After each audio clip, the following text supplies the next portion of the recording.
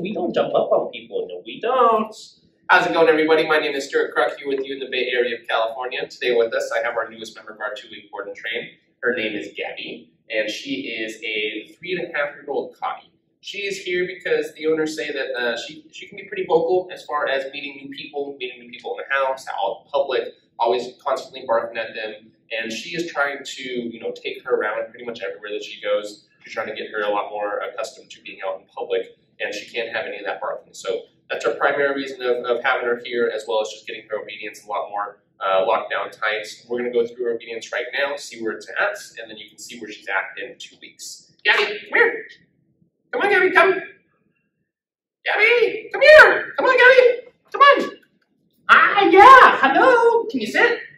Oh, that's a good girl. Good sit. Can you lay down? No? You want to lay down? No? Okay, Gabi. What about place?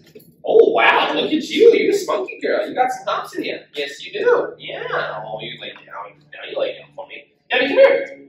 Oh, hi. Yeah, no. Oh, no, you're not going to. Oh, okay. All right. As you can see, she knows a little bit, but definitely has some fine-tuning to do. We can make things, a little bit better for the owners here. So check back with us in 2 weeks, and you'll see a transformation. Thanks, folks.